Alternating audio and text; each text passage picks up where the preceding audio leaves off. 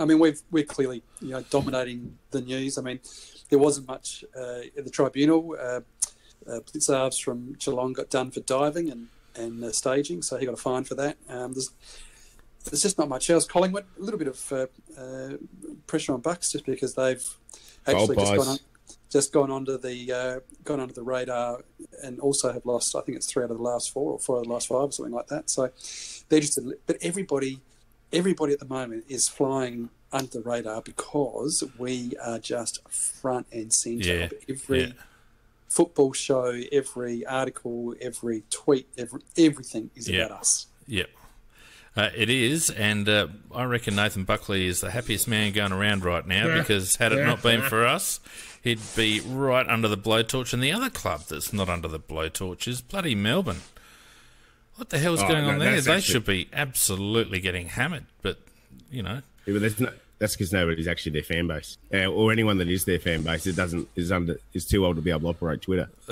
How much poor old bloody Bolton feel? If only this had come up at the time he got sacked, he might have got skated through for a few. I guess what we could do quickly is just run through a little bit of the selection of stuff that's been going on. I mean, we've had everybody, all of the key players from the Crows, of course, have been fronting the media, and there's been some really, really encouraging stuff, like Chappie being interviewed on 5AA, thinking and letting Rowie and Bix know that that the performance against Carlton wasn't really that bad. No, it wasn't that bad. Hey, Pete, get right into that microphone, mate. Wasn't really that bad. And then you've got, I know Andrew Fagan was interviewed on ABC and at breakfast, and he said, "Come on, why all the fuss? Because we've lost 3 games."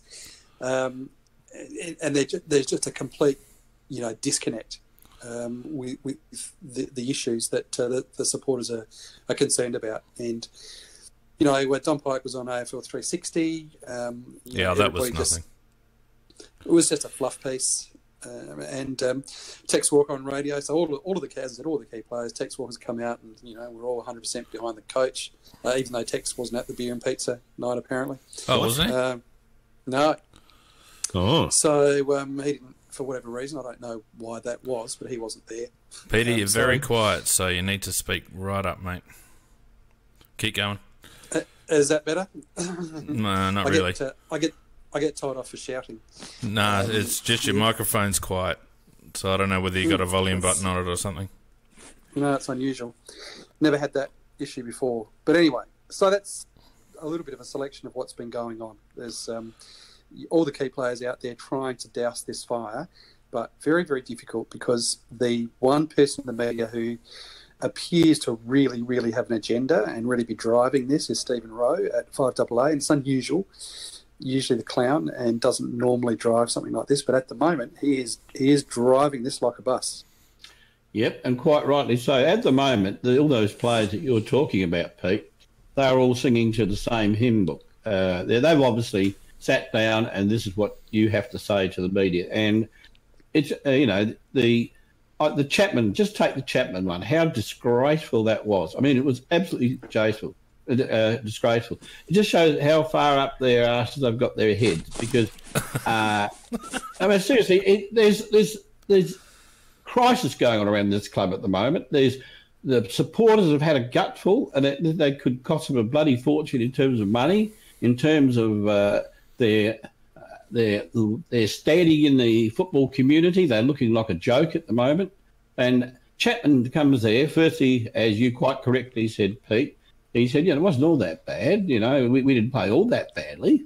And you got the other idiot saying, Fagan, saying, what's all the fuss about? I mean, this clueless stuff. And then poor old Rowie, who is trying to do the right thing, he intimated the fact that Roo's mates are getting the positions there, and that we were promised the best football department in the competition, and we certainly haven't got that. We've got Roo's mates, and Chapman turns it on Rowie, who isn't smart enough to work out what's going on, says to Rowie, are you intimating that Roo would, sacrifice the club? I don't like that line. They fed us that line when we went and had a chat with them, Macca, and that is the biggest, most passive aggressive thing they could possibly say. It's such a deflection.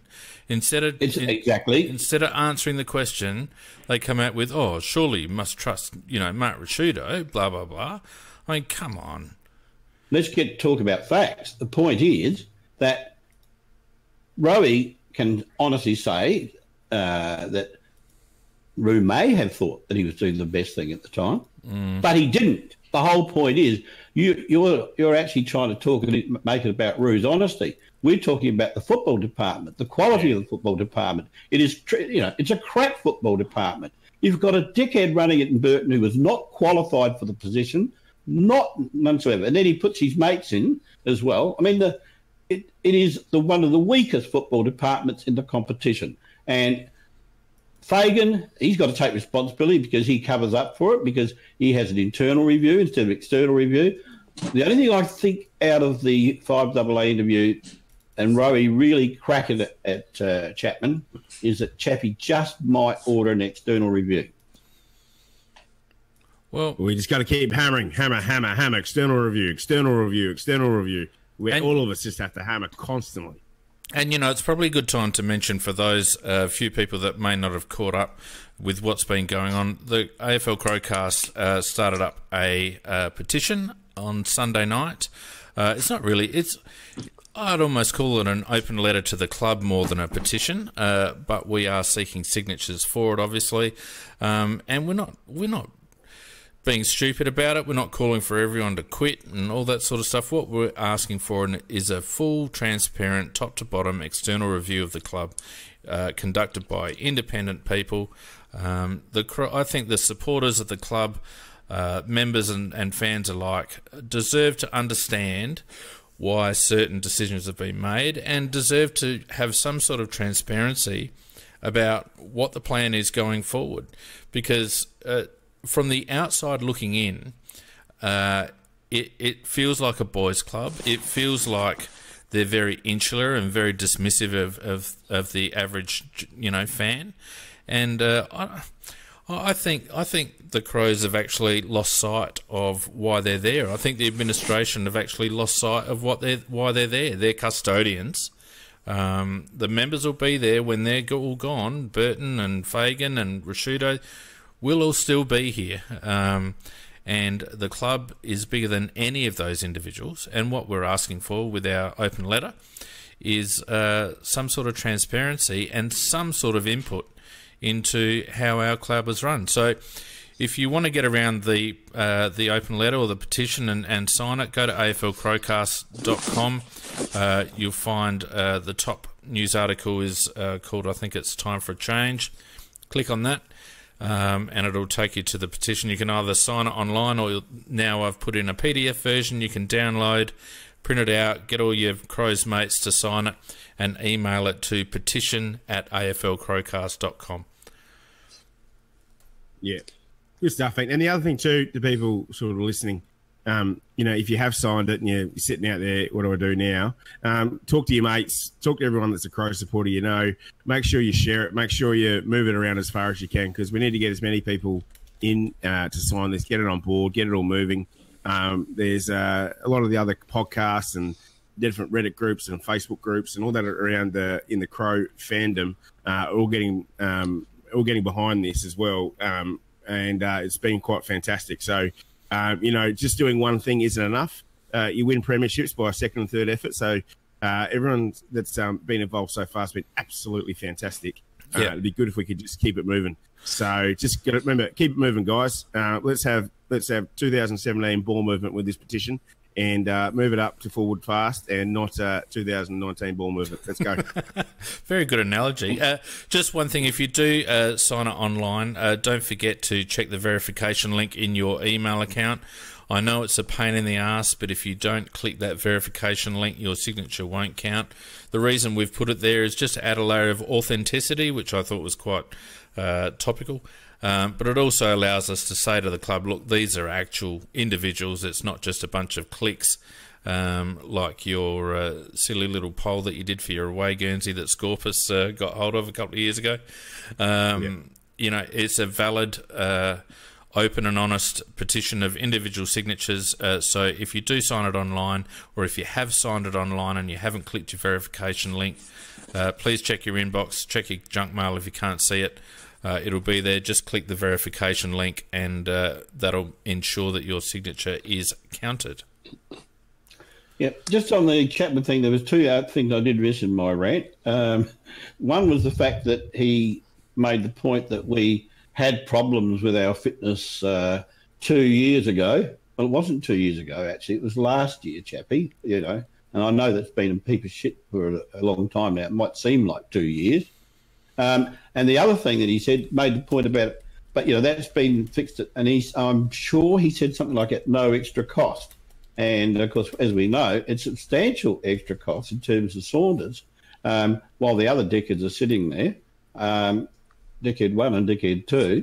And that money that's being used for Saunders, I've been told, was money that came out of poor old Pikey's allocation for his assistant coaches, and he could not get the assistant coaches that he wanted. We've got the people that we've got as a result of that.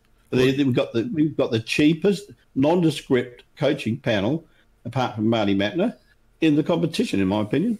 You must have been listening Sunday night, Macca. I think I was awake for a while there.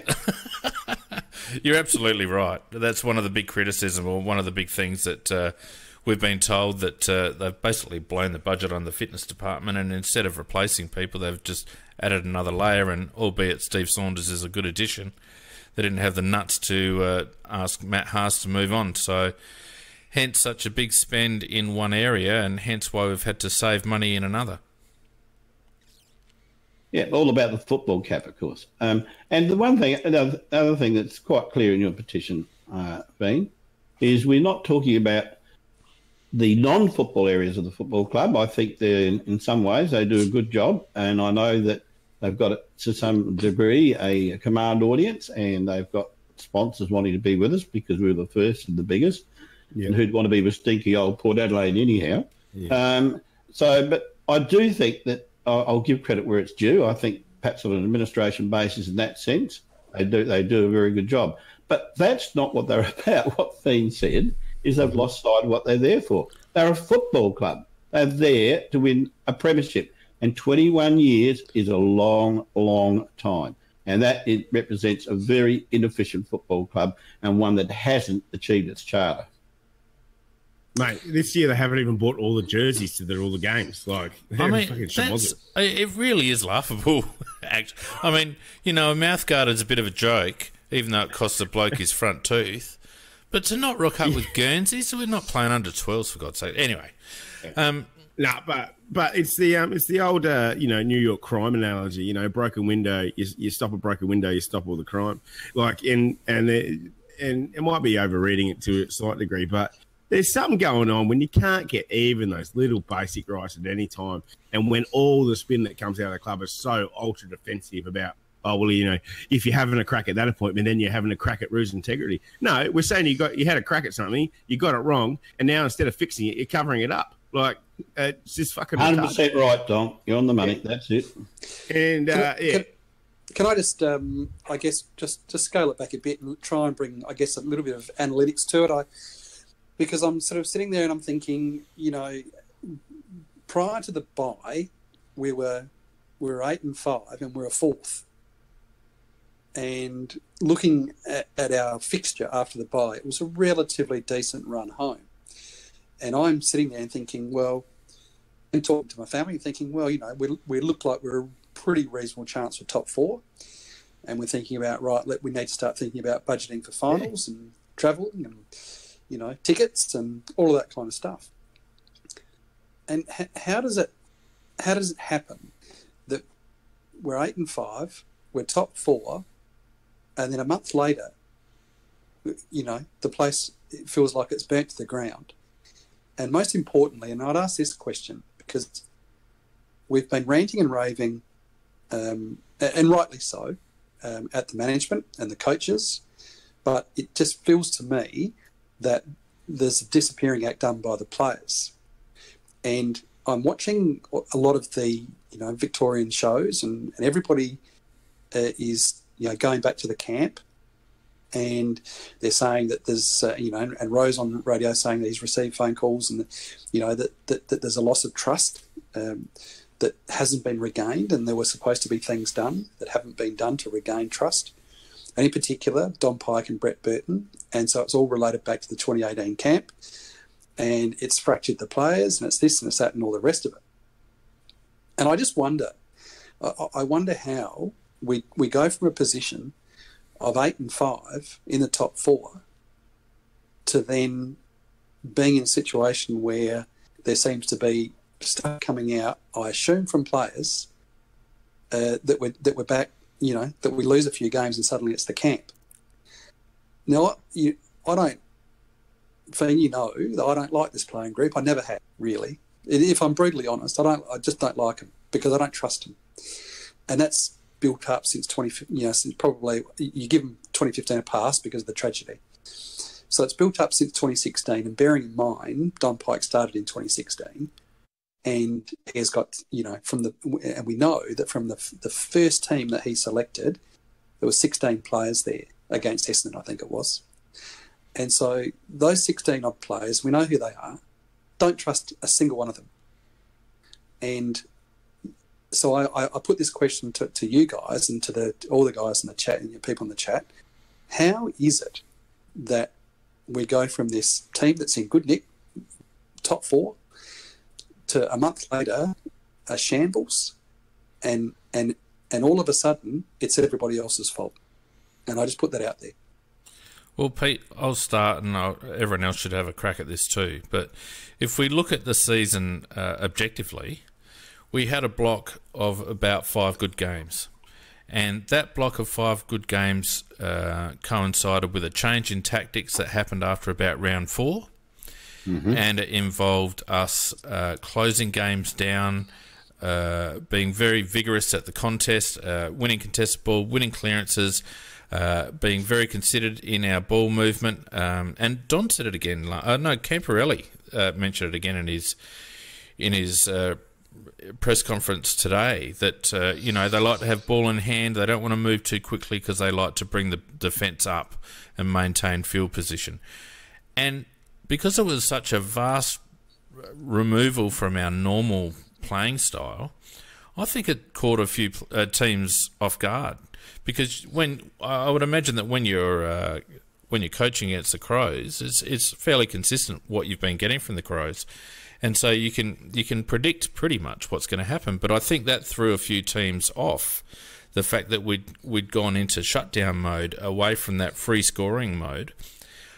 But let's face it, it's only lasted about 6 weeks, and very quickly teams have sorted us out. We've seen teams corral us around the contest. We've seen teams very careful not to commit too many people to the contest and to make sure they've got outriders. We've seen teams very willing and almost obsessed with trying to attack us from their defence, particularly down the corridor. We saw it with Port Adelaide, we saw it with Essendon, and Carlton were much the same again. So when you remove that block of half a dozen games, and you look at our early season form, which was bog average and probably not much better than what it is now, and then you factor in the fact that we've had a significant percentage boost as a result of 2 floggings of Gold Coast, I think our position on the ladder is overstated, and I think our fall from grace has been magnified by that change in tactics. But I don't think we've been a very good side since very, very late in 2017. Yeah, and to sort of accent that too, the group of 5 games you're talking about, there was 3 of them where we played against absolute pus opposition as well. Like we played Gold Coast, Freo, and somebody else in there that was not very good either. St Kilda. Wounded Richmond. A wounded Richmond. Who nearly got up. And yeah, well, they had, they would have had, a lot of top class players out. And then, GWS and there was one other, GWS in the Melbourne game were decent games, but Melbourne had passed this year as well. So when you actually pull apart the victories where they were, against decent opposition, we really haven't got the chocolates at all. And, the way that our season was looking until the bye, and the way that it was looking up until about halftime in the game of Geelong the week after the bye, and then what it looks like since has just been chalk and cheese. But you wonder sometimes after, winning does bind and hold things together, and as soon as the in classic this playing group sort of way of being, as soon as the chips start going the other direction, everything falls apart. We saw it on grand final day. We saw it against North Melbourne and Tassie. Fragility, Donkey. Fragility. Yeah. We've seen it 15 times. So, when things are going together, we play like giants. But the moment something goes back the other way, we fall to pieces. And that was the real sad thing I've found about probably the Port game most is, some of those wins that we got in that little block in between, it looked like we just had some grit and we weren't going to be, roll over roses anymore. And we just lay down our backs and looked loving their eyes and let it all happen. And it just is no good. Well, the only thing, and I think there's a lot of merit in what's been said, but I'm struggling in one particular area that if you look back at last year, 2018, we had massive levels of injuries. I mean, Burton and his mate, they managed to, one by one, get our players and give them hamstring injuries and load them up with more work. So they eventually found the snapping point for each player. And, I mean, we for so many weeks did not put out our best team out on the park. We were under fire all year by the media. We were belittled, rubbished, accusations. We had the Williams dickhead suggesting that people were tied naked to trees and all this sort of stuff. We could never be more persecuted than we were last year, and yet we won 12 games. This year, we'll be struggling to win 12 games. And we may well not. And yet we've had nothing like that in terms of the amount of injuries. We've had nothing like all that shit that went on last year. So there is something a little bit more than that. And I think that it's a reflection of, and I do think to some degree it's a reflection of last year in the sense that the playing group do not trust the people that are in a football sense that are supposed to be getting them to the line. I don't think they trust Burton. I don't think they trust Haas.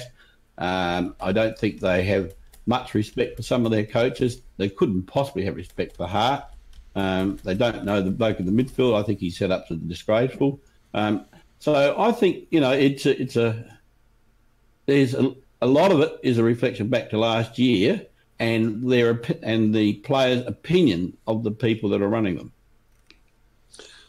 Well, I think all three of those are all very, very valid answers to the questions that I raised. And I guess the bottom line point to make out of it all is that it's a whole of club.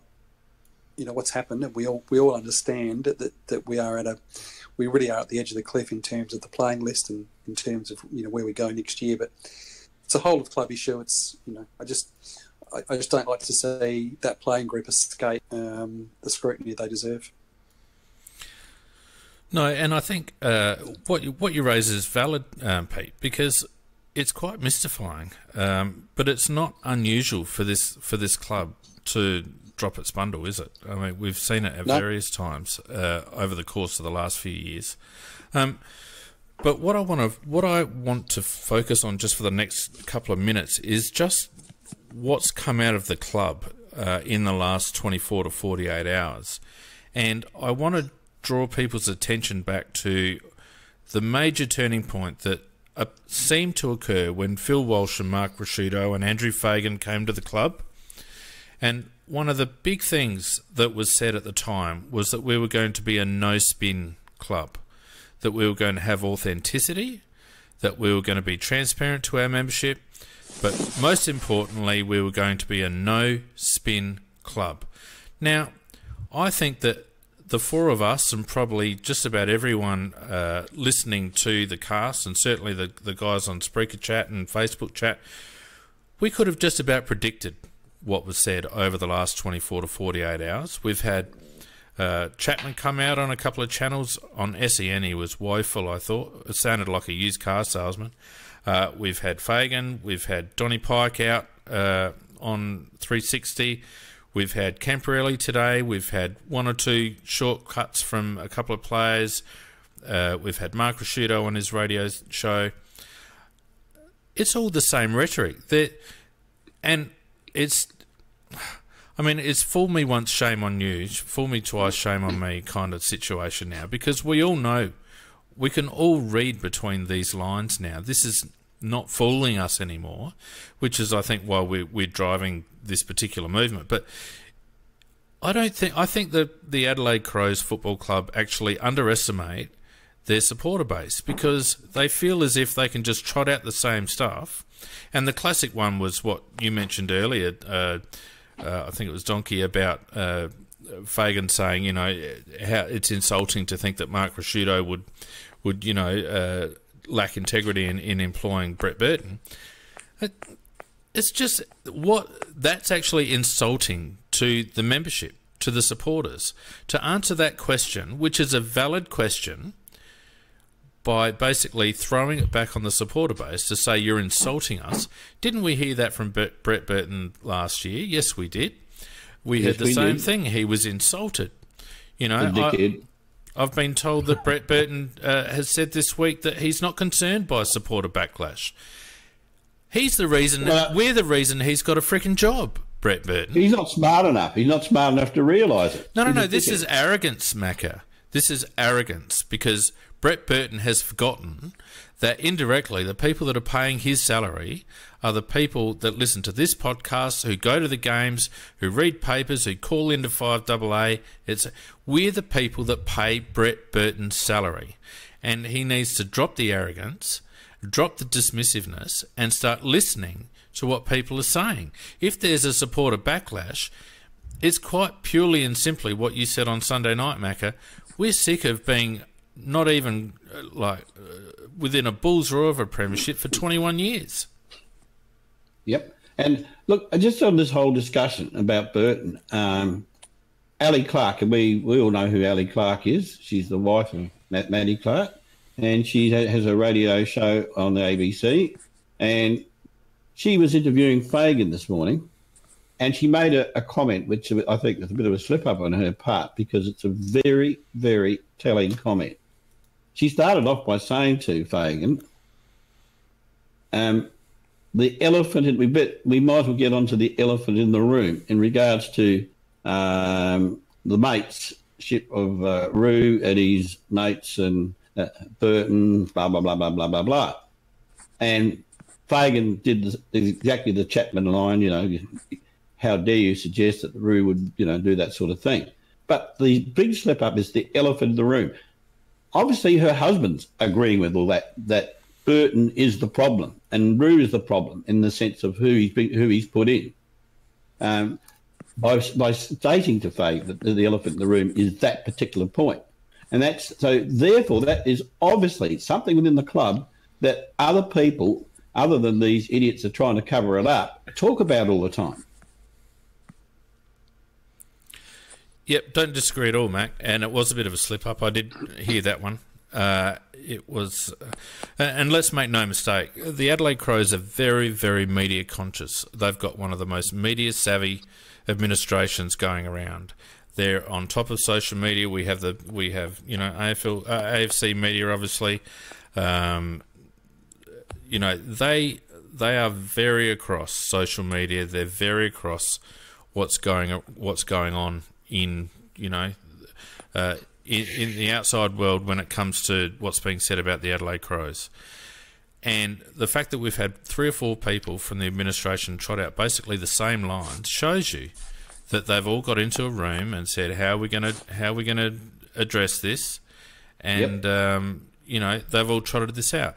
But absolutely, Phoenix. And it would have probably worked had it not been a carbon copy of what happened last year and what's happened in previous times.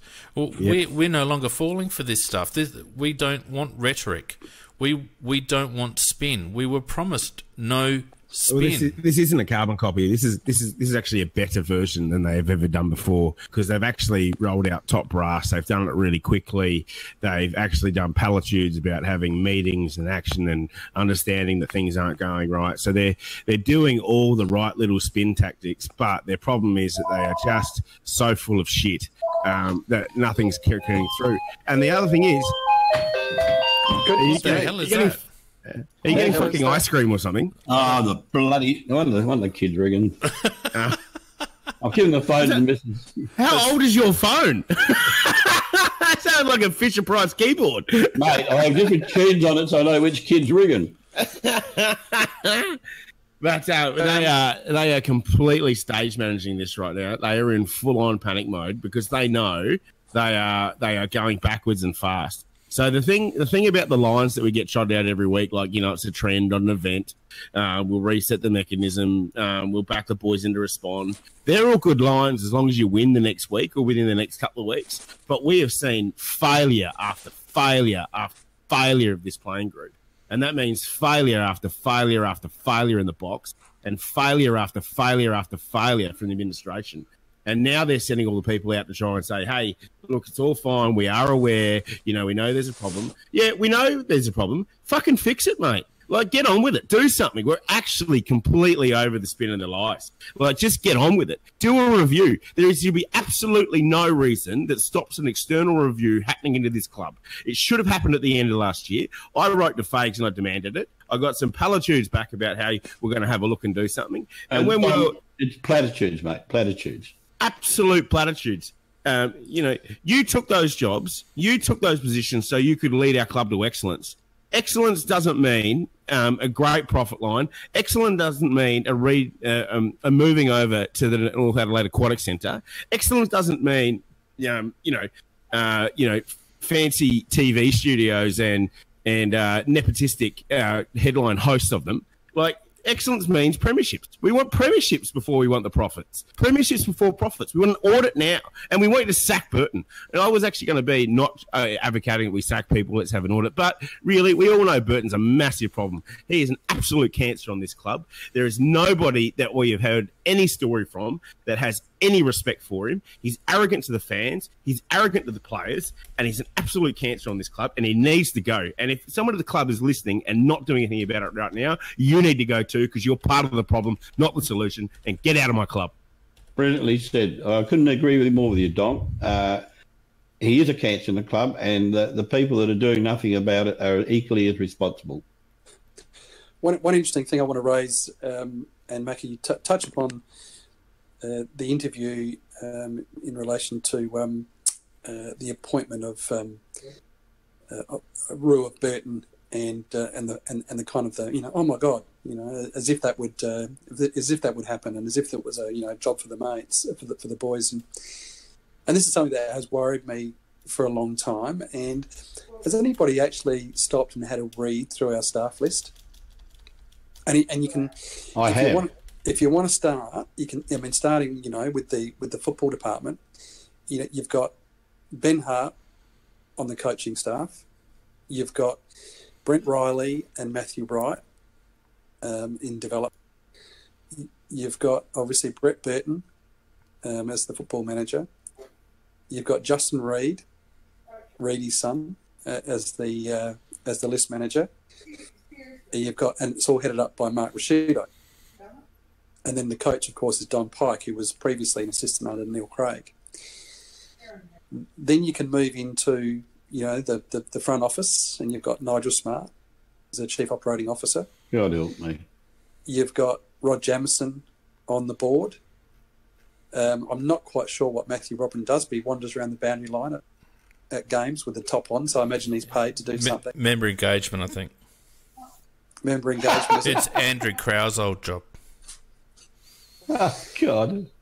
Now I'm just running these off the top of my head, and I'm sure, and you might be able to think of some others. But it is, I just cannot, and I haven't done the research, and so I could be wrong here, but I'm tipping you could go to any other AFL club, and there would not be that many ex-players or people connected to the club holding positions both on field and off field, upstairs and downstairs, we are covered. We are covered in Crows people. And I'd be very, very surprised if powerful clubs like Hawthorns, these kind of clubs, Richmond, I'd be very, very surprised if they had Richmond people in just pretty much every bloody position. And this is it's an absolute indictment on the club, and the fact that what it sees itself as. It sees itself as a home for retired players, and I cannot believe for a second that when all of these positions come up, that we go out and we get the best possible people from around the country to fill these professional positions. I think you'd have to be insane to think that. You'd have to be insane to think that. I think I saw you post on Big Footy today, Pete, and it was maybe a throwaway line, but it was probably fair enough too. You'd just like to see some of these positions actually advertised on Seek or something, wouldn't you? Well, there's two parts to this. It wasn't throwaway, and what I said is that if there's any recommendations that come out of a review, could we at least just, if there's a big position coming out, can we put a bloody ad in the paper? Yeah. Look, the other thing about having so many former Crows at the place, it also means that if you do hire one person who's an outsider, let's say his name's Josh Franco, and he comes in and he actually tries to shake the place up and do something, you just get the covenant sort of turn on him and sort of look all at one, and then just shut him out the door. We all know that was probably led by Brett Burton as well, but you just need a bomb of outside blood, because it's inbred at the moment. We're all going to start look like an Alabama family from the mountains. Yeah. Well, look, what you're saying is true, and it leads me to something that added to what I mentioned on Sunday night about Josh Franco, Donk, and that was that he was basically forced out, basically ostracised because of his willingness to question the status quo. I've been told by a couple of people, and a couple of people that are more credible than you'd expect, touching base with us, that this all starts from post 2017 grand final, and I've been told by two sources that are independent of each other that Don Pike basically blamed the 2017 grand final capitulation on our forward line, and had a fair crack at the forward line in the post grand final dispatches. And of course, who was in charge of our forward line back there? David Teague. David Teague has since left. Now, I know it's very easy, and probably a fair amount of truth in the fact that David Teague left because not only was he offered a position at his old club, even though it was a similar position, you'd be blind Freddy to not think that Brenton Bolton was reaching perhaps the end unless he turned it around, and David Teague probably saw a bit of an opportunity there. Having said all of that, David Teague was also widely accepted as our star assistant coach. He was. And you would have expected that the Adelaide Football Club would have tried very, very hard to keep David Teague, but they didn't. And here we are. Josh Franco, the same, was a well-regarded coach, left after 1 year, initially using the reason, and I'm not sure whether he said it or whether the club said it, that he wanted to pursue teaching Yes. opportunities. And then, within a couple of months, he finds himself up with his old teammate Stewie Dew at Gold Coast. What Pete said about essentially describing a boys' club, and then you look at the blokes that have left from the coaching staff, they're all outside that. David Teague has no association with the Crows. Josh Franco, no association with the Crows. John Worsfold didn't want to coach the Crows, even though he'd been here. All of it points to this boys' club mentality, and that's why I'm so angry at Andrew Fagan for being so passive-aggressive about his comments when faced with that question. It's not insult. It shouldn't be insulting. It's insulting to suggest that the Crows' supporter base is too stupid to join the Dots. That's what's insulting. Guys, I don't normally do this, and I hope it works. And this is without notice. I haven't actually put this to any of you guys, but I just wanted to play 4 minutes. 4 minutes of something that we probably will remember, and it's played with all due respect to the person involved. All due respect, much respect to him and his family. But I think it's worth revisiting, so hopefully this works.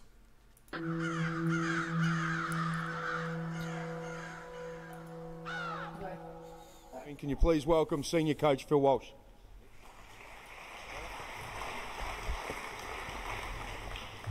Thanks, Sodas. We'll put that on our website so you can all get to see that. But it was really good for the guys up here watching. It was fantastic. I never like talking after Andrew Fagan. Blokes from the rugby background, you get that Windsor knot, absolutely perfect. I'm not sure if anyone noticed, but I get a few complaints after I speak after Andrew. But first of all, I love that video, and thanks to Curtis and his team for making it, and also thanks to Graham Corns for doing the voiceover. Graham, a great legend of this club, he got to form the first team, the first Adelaide Crows team ever to play for this great club, and it's a great honour for me now to get the chance to form the Adelaide Crows team that's going to play in season 2015. It's an honour that I don't take lightly. Standing behind me is a team. I believe strongly in the power of team and how it differs from a group of individuals. A team only exists when the individuals are more concerned with how a team is described than how they are described themselves. And that's what the Adelaide Footy Club is going to be about. It's going to be about team in season 2015. Team success is an outcome of trust. And the only way to build trust is through actions on the field. And we look forward this year to building your trust by seeing the actions that this group is going to put on the field. The Japanese have a phrase, gamon tsuyoi. It basically translates as enduring strength. If you ask the guys to translate, they would probably say that means season 2015.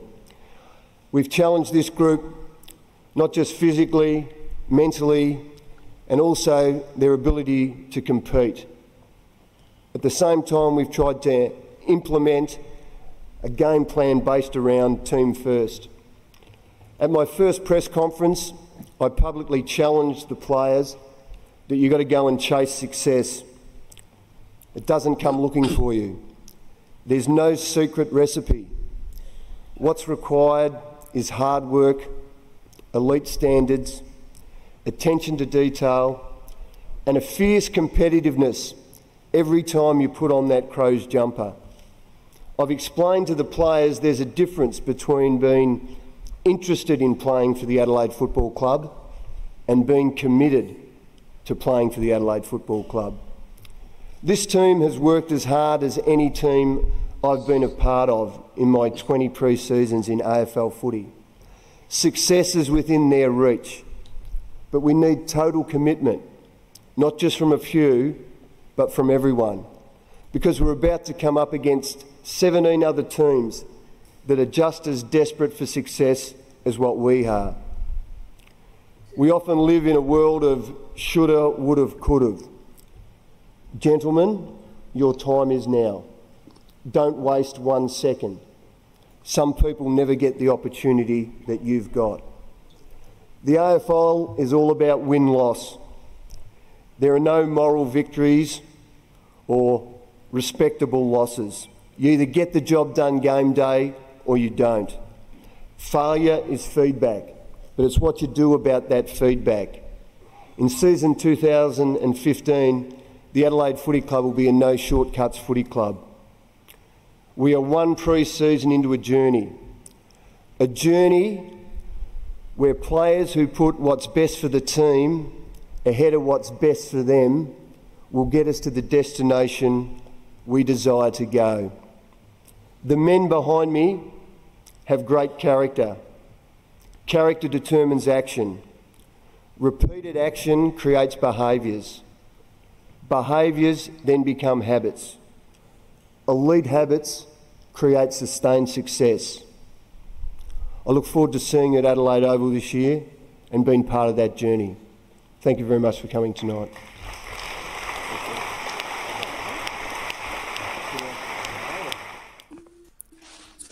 Very moving. Yeah, and I'm sorry to drop that on people, but I listened to it today, and it's still on the Adelaide Football Club YouTube channel. And I tell you what, everyone down at the Adelaide Football Club should re-listen to that, especially the last 20 seconds of that video where he talks about behaviour and repeat behaviour, forming habits and etc., etc. I can't quote it. Also, the part where he said there's no such thing as a respectable loss. These buffoons are out there quoting that we had a respectable loss. That they should listen to this, as you just said, Fee. This is really getting to the heart of a football club. If you want a football club to be a winning football club, you have to follow that philosophy. And we were badly, sadly robbed of, in my opinion, a man who would have proven to be one of the greatest coaches of all time because of the fact that he knew what it was all about and he had the ability to implement it. And it didn't come straight away when he started with us, but he is a man who was a man that would have achieved it. That I have no doubt. Fiend, we often hear you talk about the change agent, and there's no doubt that Phil was the external person. He was not a Crows man, and he was the change agent that we so desperately need. And sadly, after that all happened, we really at that point we went back and we got a Neil Craig disciple. Yeah, and there was once you move away from the Malcolm Blight, the Phil Walsh, those type of change agents that in modern parlance, Alistair Clarkson, real change agents. Even Luke Beveridge, as much as we hate him. Yep. When you move away from that type of coach, then and the time we recognised in 2014, we recognised that's what we needed. And I hope people don't like. That was very much not about using Phil to evoke emotion, although obviously it has for everyone. But it's about what the club decided to stand for in 2015. Because what Phil so eloquently put back at that season launch was the beginning of a journey, and it was a journey that the club had signed up for. The club signed up for that. They hired Phil Walsh. Now, you can bet your life that when Phil went for his interview at the club, he would have said those things. He would have said, here's my non-negotiables, and he would have listed off all that stuff.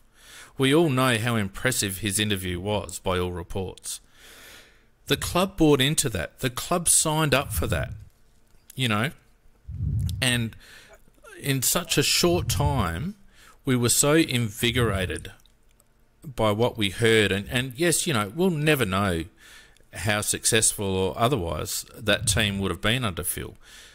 But as much as we all miss Phil, this is not actually about Phil. It's about what the club signed up for 4 years ago.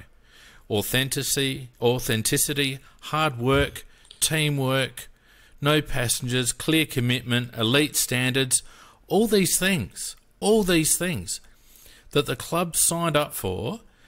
And it's disgusting to me that a bloke that came along for that ride, Andrew Fagan, would now sit and tell his bloody members that we're insulting him by asking questions of the football club, because all we're doing is what Phil Walsh would have done to that team when he took over. He would have asked questions. Are you behaving properly? Are your standards elite? Are you doing what needs to be done? Are we working as a team? That's all the supporter base is asking the club right now. And all we're getting is Rob Chapman and Andrew Fagan and Brett Burton and Mark Rasciuto spinning harder than my washing machine. You know, and that's not what the club decided to stand for 4 years ago. So what happened to that? Were they paying lip service to Phil? Were they thinking that Phil was going to just take them on for the ride and they were just going to ride on his coattails? Did they really buy in? You know, did they really believe in what they were saying about Phil after he'd passed away? Because I tell you what, Phil in such a short time left such a legacy, and the club had an obligation to see that journey through. And I'm not blaming the players, because the players went through more than anyone at that club when Phil passed. And yes, you could say that the players bought into that too. But if they're not seeing that from their leaders around the club anymore, then you can't expect them to do anything other than disengage, can you? It's human nature. That's my rant. Yeah. It's hard to go against anything you said there, Fiend. You playing the Phil Walsh thing is sad, really, because it let us know what could have been. Oh, no. Just rips your guts out, doesn't it? Yep. And then you look at what we've got and you think we are, pardon my language, 1,000 fucking miles away from that. We've got nobody that's willing to stand up and take ownership for how we're going. No. But Mark Rasciuto was the one that brought Phil into the club. Mark Rasciuto went to Dean Bailey's funeral and listened to Phil Walsh talk for 30 minutes about his mate without any notes, and thought, wow, we have to have this guy leading the Adelaide Football Club. Phil Walsh impressed Mark Rasciuto so much that Mark Rasciuto not only got on board with the Adelaide Football Club, but got Phil Walsh to break a covenant that he had held all the way through, that he didn't want to be a senior coach. Phil didn't want to be a senior coach. And Mark Rasciuto was so impressed by what he said at Dean's funeral that he got Phil Walsh to coach. Now, where the hell is Mark Rasciuto now? Because Mark Rasciuto should be carrying that banner. And I know it's painful for people who are close to Phil, and I'm not trying to invoke Phil in all of this. I'm trying to reiterate what the club bought into by taking Phil on. You know, and the fact that they've moved so far away from that. So I apologise if I've offended anyone by invoking Phil into this, but I hope people understand the spirit in which I brought it up. No, Fane, actually, I get it totally. It's not. It's about you know, what, as you correctly say, what we signed up for. And can I just take a comment by one of our very, very avid listeners, one of our favourites, Jason McKay, who says in the chat, who could follow Phil? Well, and this is absolutely no disrespect at all, but there are, you know, I mean, he was a great coach, and as I said, this is not disrespectful, but if the club put their mind to it and they wanted to uphold that legacy, there are a lot of people that they could find that could, external to the club, come in and act as a change agent, but they're scared of it and they're not interested. And Don Pike, really, it suits the status quo that had been there prior to Phil Walsh coming into the club. It was safe, and so it's safe. He's a Neil Craig disciple, and you can see it. That's where he learned his coaching, and then he was under John Worsfold. So I mean, you look at David Teague, you look at what he's done at Carlton, and we had him in the club. So there are people out there, but the club has gone so far back on what it signed up for. And I know that that's what your point is. They've gone so far back from what they actually signed up for. It's been such a reversal that there's just not the capacity to go out and seek somebody like that. Actually, very good point you raised there, Pete, about Teague, because of the fact that Teague is a massive change agent. I mean, he just threw Bolton's game plan out the bloody window. He just threw it out and just gave them a very simple game plan to go out and follow. and with great success to the point that he embarrassed our club last week, and we should be bloody embarrassed, totally embarrassed. Whereas as you said, when he was here, because he was beleaguered and held responsible partially, if not all, for the loss in the 2017 grand final. That was lost by the players. They did not turn up. They just did not turn up to the 2017 grand final. They were the best team all year, but they just didn't turn up to the grand final. And who's responsible for that? I can't answer that. I don't know whether anybody can really answer it. But to lose David Teague out of that, I think was a great loss, because I had a great opinion of him, and I always thought that one day he might become the coach of the Adelaide Football Club. And, well, I think he is going to become a coach of a senior club, whether it be Carlton this year or some other club this year or down the track, because I'm sure that he will become a senior coach, and he will be a change agent type of senior coach. Quality. And Fane, just what Matt, looking at Matt says in the chat, what coaches would come here now? And when you've got, and I mean I'm sure they all talk, and when you've got that the structure in place, which is just so Crow-centric, and you've got that boys club in there, when you've got such a majority of your key positions held by ex-players, really as an external person, and when you've seen assistant coaches cheat up and spat out, and as you quite rightly observe, the ones that are spat out are the ones that aren't part of the club. Where's the incentive? Who wants to come here and your career's just going to go south? Yeah, and I think that's why the Adelaide Crows need a transparent review, because it's not just for supporters, although I feel like the supporters deserve it, but it's also for their brand. I think the Adelaide Crows in the football industry would be seen as a very insular, very closed, very nepotistic environment. And if you're a Brett Ratton, you're quite right there, Pete. Why would you come to the Adelaide Crows as an individual? See, the advantage that our two change agents have had in Malcolm Blight and Phil Walsh is that they've come in with a lot of credibility and a lot of leverage. Blighty, obviously, because of his history and his background, and he was able to make sweeping changes that no other coach since has been able to make. And Phil Walsh came in with the benefit of having coached the opposition for a number of years, had been involved in the fishbowl environment. He understood what the Adelaide Crows were, and he had enough credibility from his own background and CV to be able to say to the Crows, well, if you want me, this is how it's going to be.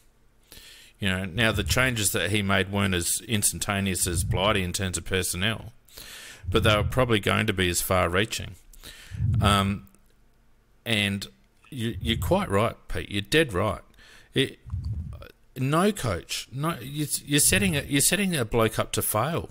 You're setting yourself up to fail now by walking into the Adelaide Football Club, surrounded by 13-year veteran Scott Campriali, 10-year veteran Matty Clark, a couple of rookie incumbents, and a failed media personality.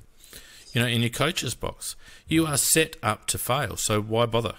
And we're probably not going to pay you, because we're paying the massage therapist down at the bloody gym too much money to keep our players on the track. It's a great point. Matty Clark too. I forgot about Matty Clark too. He was one that I forgot to mention. He was another one. And no disrespect to Matty, because he's done well with the women's team, but we're talking about the men's team here. No, the simple fact is he's been around for ages. Yep. Ben Davison in the chat makes a very good point that Richmond were in our exact position in 2016, and they secured an external review, cost them $500K, and then look what happened. They decided it wasn't Sack Hardwick, it was broader than that. And that might well be the case with us. It mightn't be Sack Pike. It's sure going to be as he'll move some of the ones underneath him and make a totally different structure, perhaps, or better people in that structure. But Richmond did it, and they won the flag in 2017. They were in a very good chance. They were a chance in 2018, and they're going to be a very good chance again this year. But you know what the difference is between us and Richmond, Macca? They've got members. No. The executive backed that review. So the board requested the review of the football operations, and they backed it in. Now, can you imagine, firstly, our board requesting a full independent review by a company like Ernst & Young, and secondly, backing it in and clearing all those people out? It's not the same environment, and that's part of the problem. Well, if you're going to have an external review, you have to back it in. Oh, yeah, I agree with you, but that's what I'm saying. That's the difference between...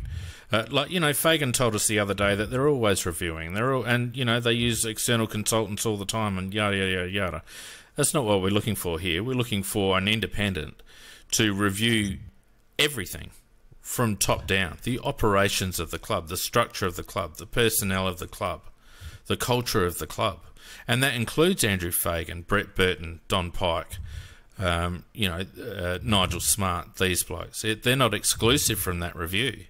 But the problem is that up until now, Andrew Fagan has been the one instigating the review and probably part of the review panel. Well, the problem I heard that Fagan make that comment about that they do progressively little external reviews and internal reviews, etc., etc. And that is absolutely bullshit and meaningless because of the fact that you've got a totality of a situation, and to examine one little splinter of that in isolation doesn't give you the answer. It just can't, because a footy club's an integrated thing where the actions of one part react on the actions of another part, which reacts on another part, etc., etc. And the only way you can do it is by an external review by people not involved in it, not with preconceived ideas, that will examine the whole thing and how it's all structured and how it is all integrated, and is it the correct structure? Is it once you've done that, is it the right people sitting in there, etc., etc. And what he's talking about is a pimple. We're talking about a pumpkin. Well, he's talking about good corporate practice, which is you're always reviewing your processes and procedures. Any corporate does that. But that's not about being critical. That's about being lean and being efficient and making sure you're not wasting money, etc., etc. That's a completely... You're looking at a completely different outcome when you're doing those ongoing reviews, right? It's the same when players do 360 peer reviews with their leading team stuff and all that sort of stuff. You're looking at empowerment with those kind of reviews. You're looking for incremental gains. Conducting an external review on the club and its operations is entirely different to that. It's about coming in from the outside and critically analysing whether the club is actually set up correctly, whether it's got the right bums in the right seats, and whether it's spending money in the right places, whether its priorities are right. That's a more holistic approach rather than just incremental gains, which every corporate should be doing all the time. I mean, honestly, in any kind of review, does the Brett Burton appointment stack up? I mean, was there a search done? Was there an executive search done? Was there a company engaged to go and find the best possible manager of football in Australia? Did that happen? Well, when you appoint a guy who's only got fitness and he's going to be responsible for the whole spectrum of football, including drafting, trading, etc., etc., and he's got zero experience in it, and he just can't be the right guy. He just cannot be. That was just a coffee down at the coffee shop. That's all that was.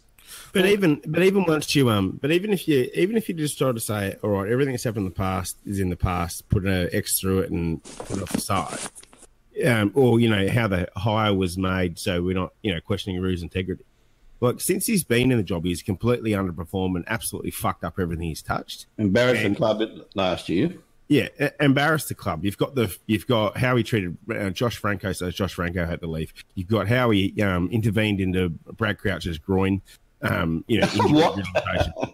I really said that not the right way, did I? No.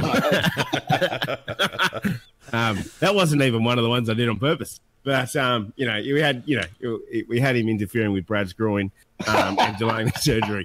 We had We had all of the continual hamstring problems and the interventions through there early. We had the absolute arrogance in the press conference. We had the bypassing the proper systems to insert creative minds into the club in the first place.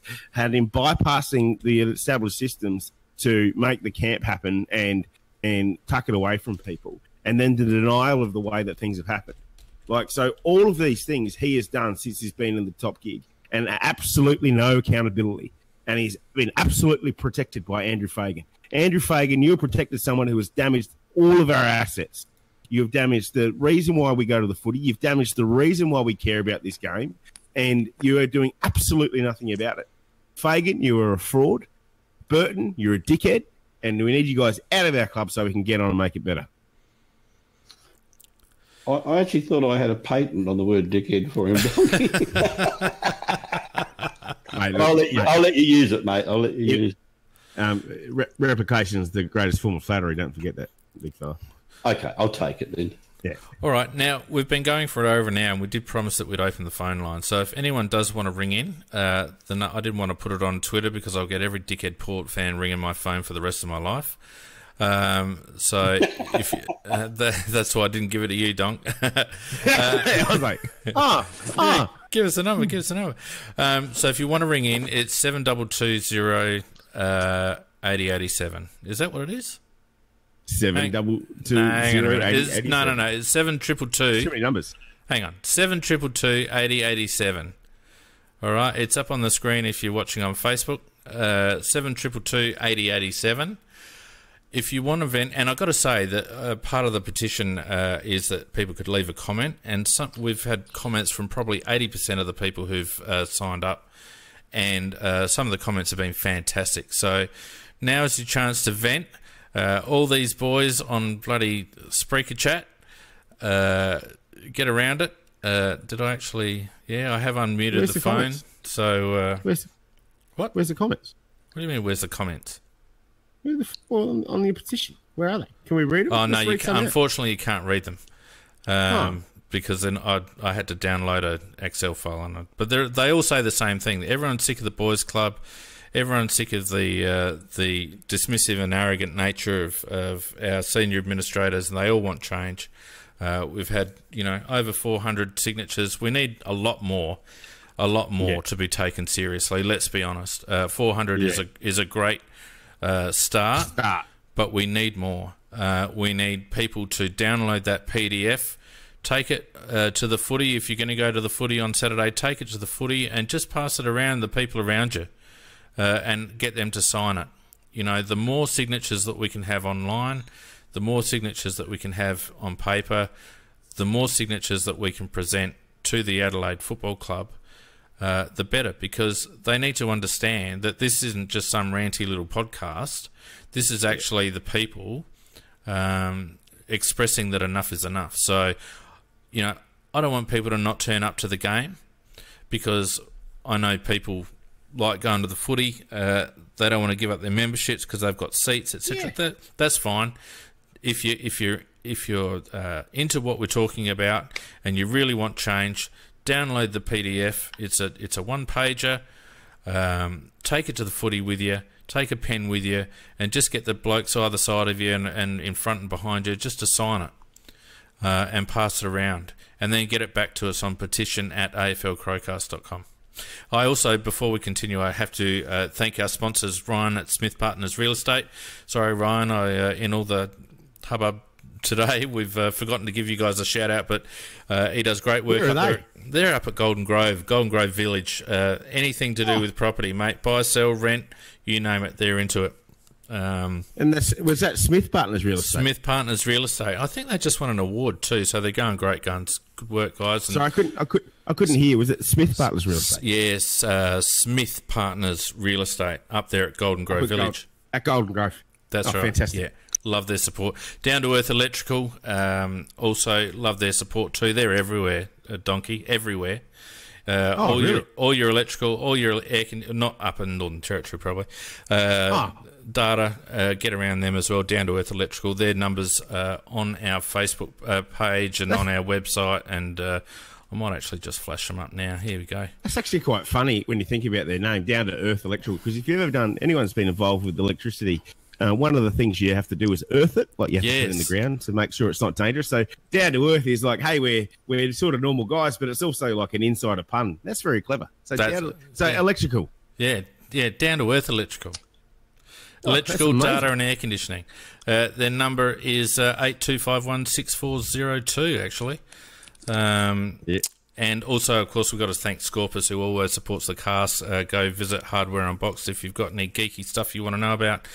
And last but certainly not least, all our patrons on Patreon. And if you do want to support us on Patreon, go to patreon.com/AFL CrowCast or click the Patreon button on our website. But this isn't about us. This is about the club. And we probably need to hopefully take some calls. Everyone's a little bit shy and a little bit quiet. But if you do if you do want to vent, now's the time to do it. The phones will be open for the rest of the cast. I understand it's 9:46 at night, and you're probably listening while your partner's asleep in bed next to you, so that's cool. But if you do want to ring in, the phones are now open. Pete, where do we go from here, mate? Or Donk, where do we go from here?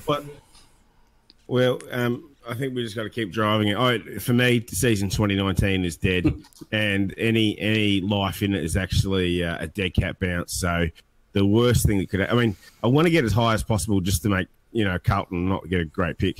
So there's a bit of that. So, but there's no illusions here that this playing group isn't cooked. We need to be, what does 2020 look like? Who's not here? Who do we trade away for good picks? How quickly do we burn the house down and rebuild? Let's play every kid we can in the next 4 weeks. Let's get everything we can out of this list. Well, for the next 4 weeks, there's no question what's going to happen, and that's it. Pike has nailed his colours to the experienced mass, and he'll now be. You can absolutely get set that he'll be recalling the likes of Dougie, Bryce Gibbs, most likely Sauce if Brian doesn't come up with a concussion. Yeah, I thought that was interesting that they've got him on the concussion protocol. It seems just in time for finals. I think so, and I think that really, Don's all in with with his, the guys he's stuck with for the last 3 years, and so I think we'll be looking at them to bail him out. And they're the kind of changes that we'll see against St Kilda. We certainly won't see an influx of the young kids, I don't think. Well, he's certainly given them every opportunity at the expense of the young lads, haven't he? Because, they talk about Bryce having such a good game and Douglas having a good game. Well, where was poor old Chase and Galucha and all them playing? On the fringes. Well, these old fellas were playing... the wing. Yeah. So, come on. This isn't player development. We probably need to touch on Rowy's rumour about Seven wanting to leave. I've had about 4 people DM me on Twitter today saying that they've heard Foggs wants to go. We spoke about Greenwood being not offered a new deal, Keith being lowballed. They're talking about Hardigan and all that. But really, the one that disappoints me is Darcy Fogarty. If Darcy Fogarty goes, the membership should just burn bloody Football Park down, because that'll be such. He's got a 2 year contract. He can still ask for a trade, Macca. Oh, you can ask, but the club's just got to say no. Oh, that's right. But if he wants to go, is the point. If he wants to go, if he asks the club for a trade, that's bad enough. That means that means his heart's not in it. That means that he feels he's been hard done by. Well, I think he'll be playing regularly next year. Well, we'll see about that, won't we? If he wants to, I'll put this out. If he wants to go, and I'm just saying, if he wants to go, if he says I want to be traded out of here, let's just set aside the ramifications and what's caused that, which we've talked about tonight. This is just a speculative, just off the top of my head, just suddenly came to me. Would you do pick 3 and Fogarty for Luco? Would you do that? No. No. Right, yeah. That's too expensive, Pete. Luco hasn't showed enough yet. Luco for pick 3, indeed. But you wouldn't get him. You won't get him for pick 3. Yeah, well, it's he too went for much. pick 2 when he's had a year of he will have had a year of development. So no, you won't get him to pick 2. No, I don't want Darcy Fogarty away from this club. I don't think. No, definitely not. Definitely not. You know, and I don't think trading away someone with Fogarty's raw talent plus a top 5 pick is worth a speculative trade in Luco. And we all know what Luco did as a junior, but we also know that junior form often doesn't translate, particularly with bigger fellas. So, I wouldn't be doing that. So what would you do? If he wants out, what do you do? You trade He'll come him. home at the end of next year. He's not signing. They put a contract extension in front of him. He's not signing. The big boy from Victoria, he's not signing either. Rankin signed, but they gave him a huge inflated salary apparently to sign it, and he's happy to sell his soul for money up there. Well, that's fair enough. But I think Luco wants to come home, and I think he'll come home at the end of next year, and we'll work out what we give then. But he won't be coming home this year. No. I think if Fogg wants to go, you have to trade him.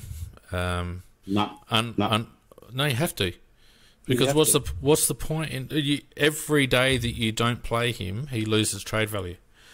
You talk to the guy and you work out what his problem is, and Macca, that's all well and good in normal circumstances, but think about that question in the context of the current culture that we're talking about at the Adelaide Football Club.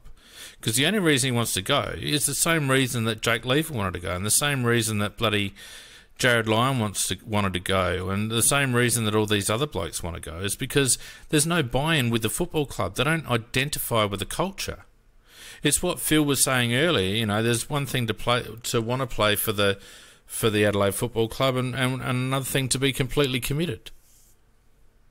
I'm hopeful that out of all this protesting by the supporters, that something might come out of it. I'm not saying I've got my life depending upon it, but I'm hoping that something comes out of it. And it's going to happen, Macca. It's going to happen, Macca. I think it's got to happen, and I do think that the way the chap was talking, I just thought at the end of his defence that he was so shaky that he actually made a comment that we just might do that. They are on the wall. We will pin them. There'll be a sacrifice of one, maybe 2 people. Yep, I agree with you, Peter. And that'll be it. There'll be a sacrifice for the masses, and they'll be hung out on a Stobie pole. Yep. And we can all feast and feed, and that'll be it. Yep, but this podcast won't be falling for that shit. Right? If they throw Pike under the bus, or if they, sack Camperelli or someone or other, that's not enough. And that's not what this club needs. But that's what I suspect as well, Peter. Unless we maintain the rage. Maintain the rage. And for that, we need people to sign on. And not only with us, you don't have to sign our pissy petition if you don't want to. Email the club. Ring them up. Get on social media. The cage, guys. It doesn't have to be through us. This isn't about the CrowCast. We're just providing a platform. But if you feel strongly about it, do what you feel you need to do. Drop your membership if you feel like doing that. Yeah. But do something, because if you don't do anything, then you can't complain. That's my point. The other one, Donk. Sorry to cut you off, mate. The other one, the other scenario I worry about, and it's not so much about the quality of the. Hang on. Well, let me just say it, and then I'll try and qualify it. When I went to Eddie's book signing a couple of weeks ago, and I think I mentioned this on the cast, Eddie was adamant that he had this year of his contract to play out, and he wanted to play 2 more after that. Right? So Eddie, in his mind, he's got at least 3 years to go in his career. Now, Eddie and David Teague, very close, and there are whispers in my inbox, whispers on TV, in the media, about the possibility of Eddie Betts finishing his career at the Carlton Football Club. Now that's not about Eddie in terms of the loss to our team, because you could argue that Eddie is kind of reaching the twilight, but culturally and from a club perspective, there wouldn't be a bigger loss of a player since Tony Modra went to Fremantle. Would you agree? Yeah, but I think he came out this afternoon and denied it, Fane. Yeah, we'll see. We'll see, Macca. Yeah, and I'm just putting hypotheticals out there. But I'm only repeating what I heard this afternoon. Yeah, sure. And look, could be right. But if Adelaide don't want to offer Eddie another contract at $550,000 because he wants another contract, if they won't offer him another contract at $550,000 or even $400,000, then what do you think is going to happen? Eddie might want to stay here, but will he stay here? I don't know. And to me, that'll be as big a loss culturally for the soul of the team, for the soul of the club, as when Mod's left to go to Freo. That'll be just about it as far as the club's concerned. There'll be a long time coming back from that. Yep.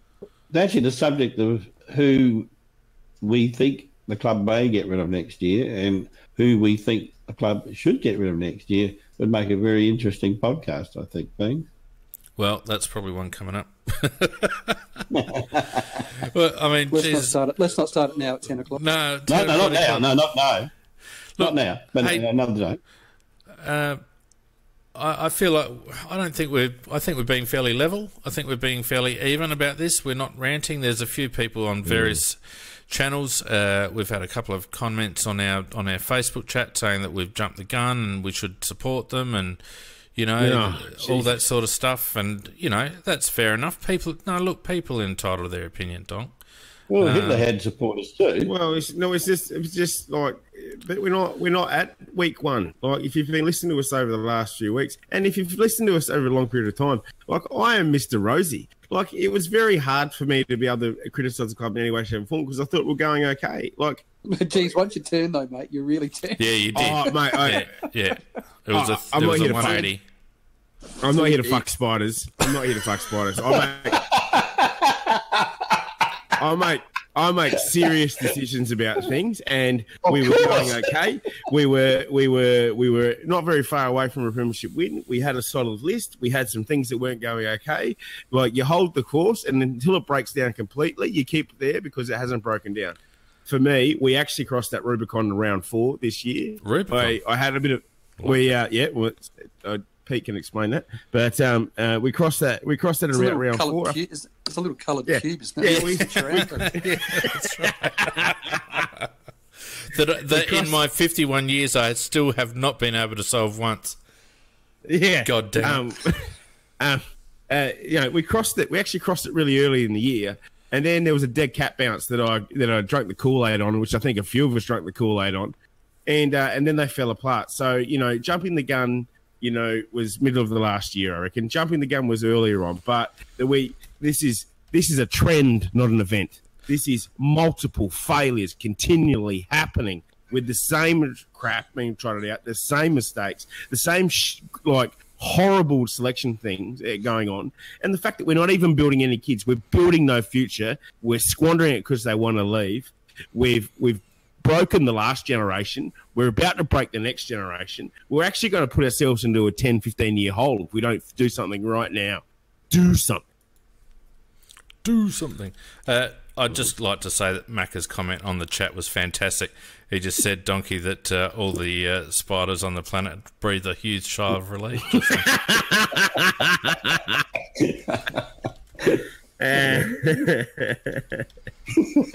Thanks, guys. I didn't know you that way inclined, Dom. But everyone's of their own. All right, so let's just round this off. What do we think is going to happen against the Saints? Are we going to have a famous rousing victory, or are we going to see a team in turmoil? Oh, we have a famous rousing victory. I think again it's going to be really, really difficult. Being sensible, I think it's going to be a very, very difficult assignment. I'm not just saying that because you've got extremely astute coach of St Kilda, Brett Ratton, and he would have done some very, very careful study of the last few games that the Crows have played. And as you quite rightly pointed out, Fiend, in terms of a lot of the teams that have figured us out, Brett Ratton is, to my mind, one of the best coaches going around. I think he just hasn't had the opportunity to show it. So I think that they will be all over us, and I think that if we do get a win, it will not be an easy win. It'll be close to the bone. Well, yeah, it's really hard to stick your neck out, isn't it? I'm hoping that there'll be some reaction by the players. If the players have any self-respect, they will come out and play a decent game this week. But then I thought that last week, so I may be just clutching at straws or looking at spiders or whatever I'm doing. But I will say that Adelaide will scrape in by about 18 points, 13 to 18 points in that range. Donkey? We will get over the line by X amount of points. There'll be people coming out with puffed up chests looking like that we are on top of the world again and all our problems are solved. Yep. And we'll all pretend to drink the Kool-Aid and go on. But just when that does happen, guys, everyone listening, that's when we need to double down on our insistence of the reforms of the club, is so they don't think they've got away with a cheap win against a bottom four club and all is fine. We need to double down. That is the point. When they think we will go away, that's when we need to come back threefold, fourfold, fivefold. We cannot let this stop. No Rubicon in that one? We've crossed the Rubicon. The Rubicon's 18 Ks in the click behind us, mate. Like, look, Saints beat Melbourne in contested ball. They beat them in clearances. They look all right against Ratton. They look a bit faster. They're moving the ball a bit better. All the hallmarks of a resurgent Carlton, if you ask me. Ratton's 2-0 since he took over. So we've had the dead cat bounce. Saints traditionally don't travel well here unless it's a semi-final. Fucking hell. Let's talk about fragile. Jesus Christ. I need therapy for this. I think we'll see a spirited performance from Adelaide because they'll have a bit to prove. I think we'll see a couple of token fan-pleasing inclusions. I think we'll see Eddie back. I think we might see Bryce back. Got 40 touches. Yep. What about Ottens? How's he going? Can we get him back soon? Yeah, he's still a bit young. But I think we're going to go down in a tight one. I think we'll go down by a couple of goals. Yeah, I'm going to tip the Saints. All right. Now, Donkey, we haven't done your competitions this week, and quite frankly, no one gives a shit. It's 10 o'clock. It's 10 o'clock. So I'll wind up by saying, look, thanks everyone for their support so far. Don't forget, if you want to sign the petition, aflcrowcast.com, just click the link on the top article there. There's plenty of links around on Facebook and Twitter if you can't find it. If you don't want to sign it online, or you can't, or you want to get some mates to sign it, there's a PDF link at the top of the article on our website. So just click the link, download the PDF, get them signed, and send your signed petitions to petition@aflcrowcast.com. We will send it to the club at some stage. I'd really like to send it with a shitload of signatures, but obviously, we can't wait forever. So the quicker we get up to a really meaningful number, the better. So please get on board if you feel strongly about this. We've let the club off the hook too many times, in our opinion, and enough's enough. So get on board with that. Thanks very much to Smith Partners Real Estate, Down to Earth Electrical, Scorpus's Hardware and Box, all our patrons. And thank you most of all to the people who hook into us every week. We've hit 1,000 comments on Spreaker, so well done, gentlemen. Great. Some of them were even worth reading. And we've also had a really good set of listeners on Facebook Live as well. So thank you everyone for joining us on Facebook Live. And look, I think we'll wind that up. Pete, thanks very much. Macca? Thanks, mate. Yes. Thanks very much, Donkey. Now, Cam and I will be around pre-game for the Rev Up, so keep an eye out for that one. My son's probably going to blow his lid as well, so that'll be fun. In the meantime, stick with us. Thanks very much for your support. We'll see you Thursday night for the Rev Up. Goodbye.